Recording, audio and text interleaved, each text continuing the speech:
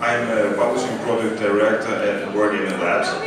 So before joining Wargaming Labs, I've been with Wargaming for around 5 years. When I started, I did metagames. I was generally thinking of cool ideas. I was also the one responsible for launching our top title, World of Tanks, in Chinese and South Korean internet cafes. And when I joined the Wargaming Labs team, I helped publishing Master of Orion Reboot. That's a turn-based strategy.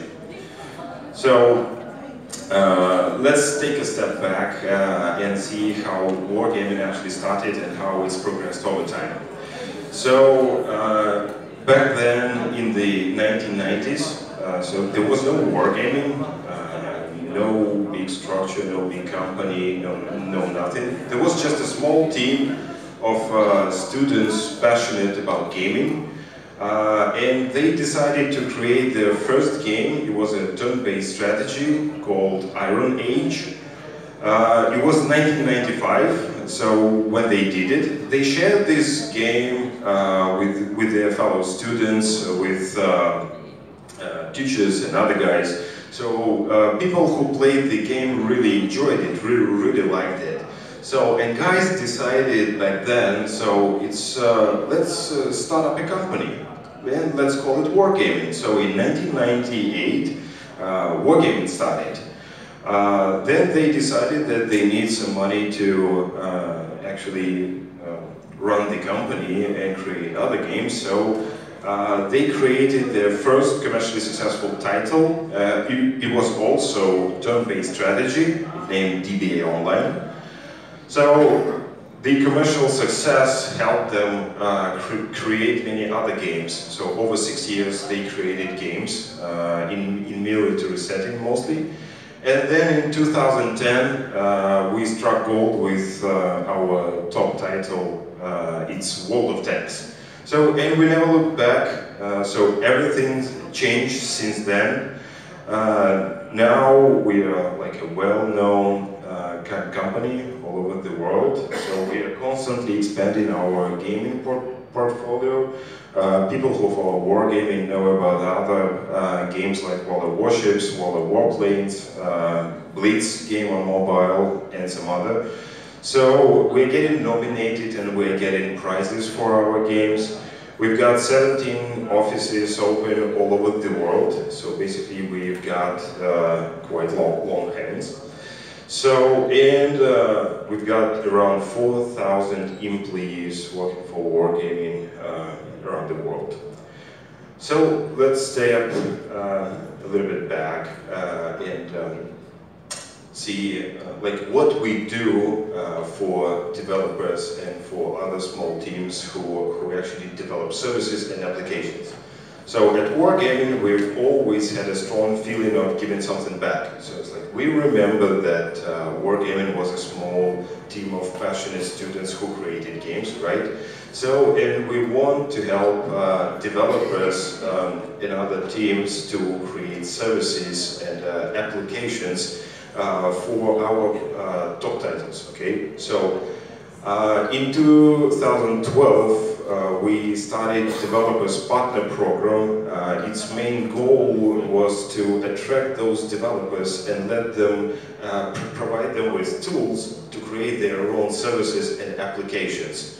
So we created a number of APIs, and we saw that different developers from different countries all over the world started creating those applications and services, which means that this idea was really welcomed by many people.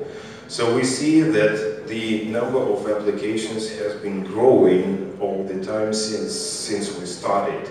And guys are really passionate about creating such applications and services for all our titles, which is a really cool idea. So the good thing is that not only the number of applications is growing, but it helped different developers to monetize their applications and services thanks to Wargaming. So how Wargaming Labs started? So of course it didn't happen overnight. So Wargaming started as a initiative to create our first third-party title, Master of Orion. We cooperated with development studio in Argentina, so it's NGD Studios. So these guys helped us create Master of Orion. We taught a lot of lessons from cooperation with these guys, and we also helped them actually create and launch the game eventually. So ultimately, Wargaming Labs is a small team with agile and startup spirit. So we provide product evaluation of different games which are submitted to Wargaming Labs. Some people ask me at different conferences, like, you're talking about Wargaming Labs and Wargaming. So is Wargaming Labs a separate company? The answer is no, it's not a separate company, it's just a division at Wargaming. So basically it means that we have the connection to all Wargaming resources, PR, marketing, business intelligence, and everything else throughout the world. So we are particularly interested in PC games which are at alpha or beta stage, and we really like to see innovative and experimental game mechanics. I will speak about that a little bit later. So, about Wargaming Labs' core pillars. So, first of all, we want to broaden the horizons, gaming horizons, of course, and to help young talents in the industry to get noticed, to get exposed, and to become successful eventually. So we got a lot of development and publishing expertise, and of course we would like to share it, and we think and we know that this helps developers actually become successful. It really helps them when they create games. So and of course when we talk about players, so we think that games should be not only for a particular group of players, like, you know, people who like military games and that's why they play World of Tanks. No, we are interested in different games which would address different audiences, even youngsters, older people, different ages and playing preferences. So a little bit about our portfolio. So what we have done so far. Master of Orion game, just like I mentioned, that's a reboot of a well-known strategy game. Hybrid Wars. That was a top-down shooter. It was a fruitful cooperation with a small Russian studio. So these guys came to us asking, guys, could you please help us finish the game and publish it? So that's what we did. That was a pretty cool project. So we recently announced a new game, Caliber. So we are doing this in cooperation with a big Russian studio. So it's a third-person tactical shooter. For now, it's going to be primarily in CIS, but we will see if we want to make it global. So also during 2016 we ran a mobile season where we picked a number of perspective mobile projects, and we also launched the Gods and Glory game, which is for iOS and Android. So, and of course, the best way to find games and to scout for games is to participate in different events like this. Game shows, game conferences, and that's what we've been doing, and we're going to continue doing so. We think that such events are really helpful for young talents, because ultimately that's the place where they can get feedback for their games, or they can get proper knowledge when they will decide that they want to work in gaming industry overall. So what we offer for games which are submitted to Wargaming labs, so it's a two-level game review process. So basically, it's like sometimes the only thing holding back a truly great project is the absence of proper feedback from publishers and from people who has got this knowledge and expertise. So that's what we do. No matter if we decide to go forward with the game or not, we give feedback anyway. I mean, it's always useful to talk to people and tell them like what they're missing in the game or what they need to reconsider probably. So it's all about feedback.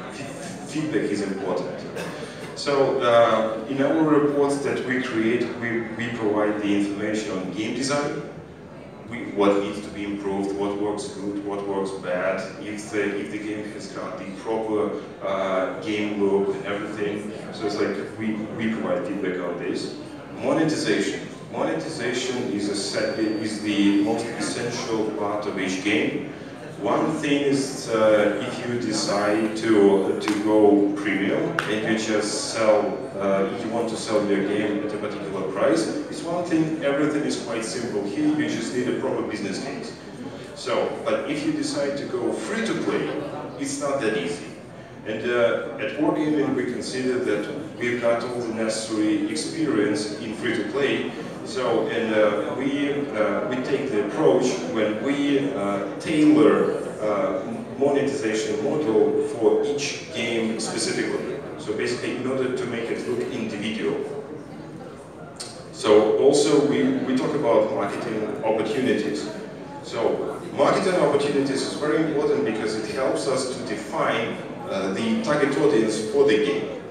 I can see that many people are talking about, okay, so yeah, I'm going to develop a game and I'm going to sell it to everyone in the world.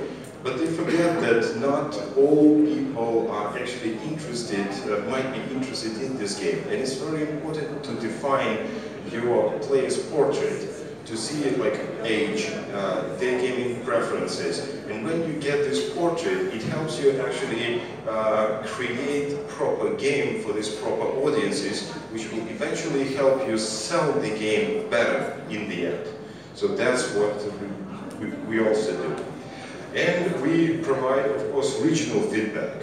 Why this is important? So, originally, Wargaming has been operating games in 4 regions. First one is CIS, which basically includes all post-Soviet Union countries. Second one is Europe, and it also includes Middle East and North Africa.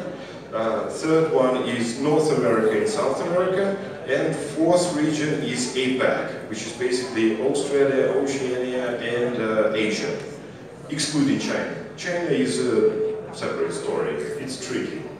Everything is quite tricky about China. So, but it's still an option for us. Okay.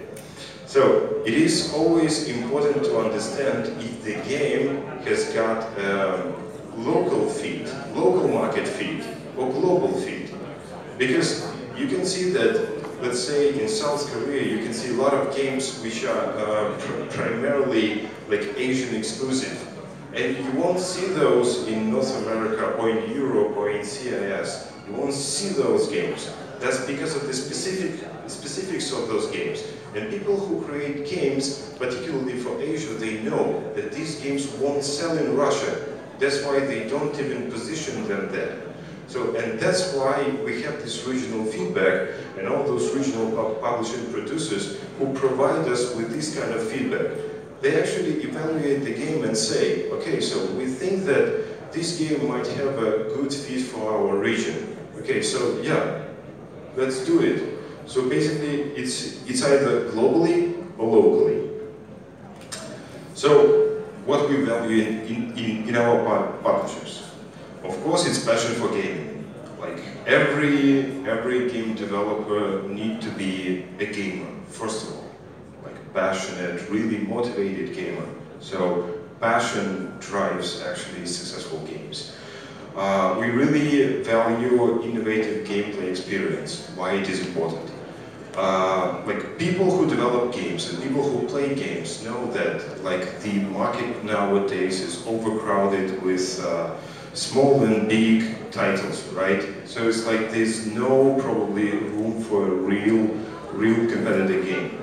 But I see that many developers are now trying to use the trick of combining different genres, let's say RPG game and fighter, and that's how they get a new game, right? So basically it starts to look fresh and interesting.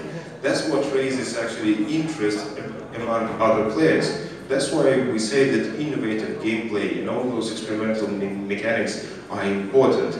It's very good when people are not afraid of experimenting and they don't go cliché. So we always like to share the desire for success. People who are really motivated, who are really passionate about gaming, of course they're thinking about success. And we like to share this success with them. And of course, it's commitment. So people need to be really committed to creating great titles. If they don't have commitment, nothing will work. So we know that for sure. So a couple of words about our plans for future. Of course, we are going to keep on collaborating with developers. We are going to keep on attending game shows like this all over the world, telling about publishing opportunities, telling about opportunities in co-publishing and everything else. So basically, we like that and we see big value in that. We are really interested in expanding our gaming portfolio. So just like I mentioned, it is very important for us to get new perspective games, and that's what we are looking for. And we think that it's very a good thing to come to developers and to game events, just like I mentioned, and talk to them in person, meet them in person, talk to them in person, and actually get proper feedback. So we think that it's way more productive than just talking over emails.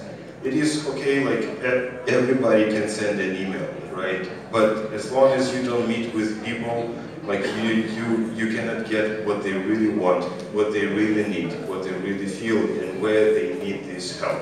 So we are glad to provide any kind of help. Thank you very much for listening. Thank you.